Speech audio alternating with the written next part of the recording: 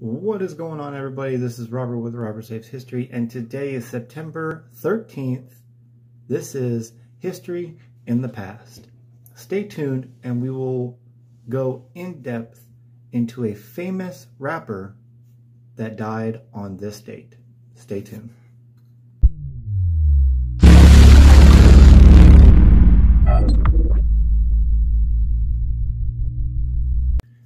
All right, ladies and gentlemen, so on this date, Tupac Shakur passes away from gunshot wounds.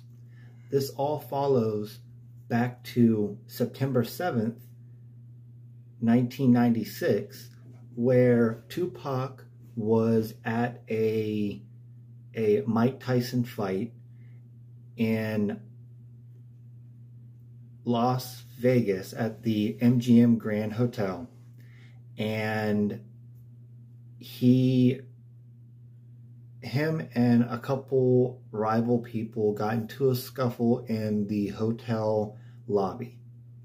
Well, after that, he was in the passenger seat of the Cadillac that his studio managers was driving, and a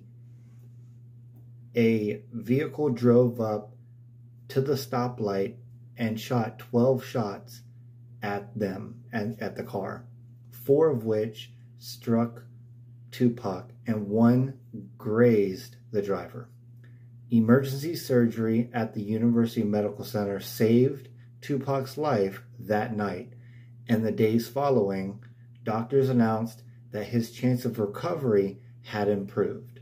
But on this date in 1996, Tupac passed away. 6 months after,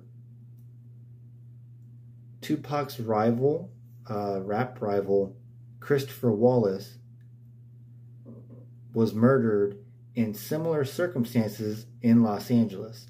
No arrests have been made on any of the connections to any of the murders. There you all have it. Rest in peace, Tupac. You will always be missed, but never forgotten. Continue saving history. Hey guys, thanks for watching. If you would like to make a monetary donation to help support my stream, please click the link in the description below to my PayPal account or to my merch store. I also have linked in the description below to some Calico metal detecting equipment that will help you save money on your next adventure out there searching for treasure. Again, thank you so much for everything that you guys do for my channel and for this community. Continue saving history.